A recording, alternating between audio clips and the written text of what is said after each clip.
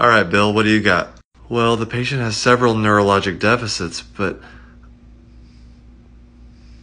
it's okay. He's not here. You can say it.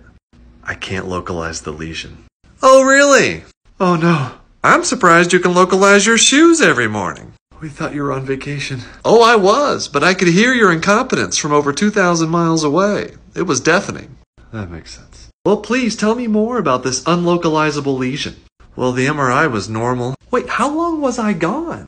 Wait, what? When did we learn how to replace the prefrontal cortex with a tiny little radiologist? Well, that's not the only thing. The patient has contralateral hemiparesis, internuclear ophthalmoplegia, and horizontal gaze paresis. Where is the lesion?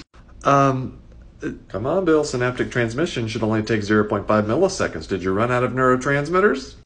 The pons. Well done. Attending, you can cancel Bill's stroke workup and just focus on the patient.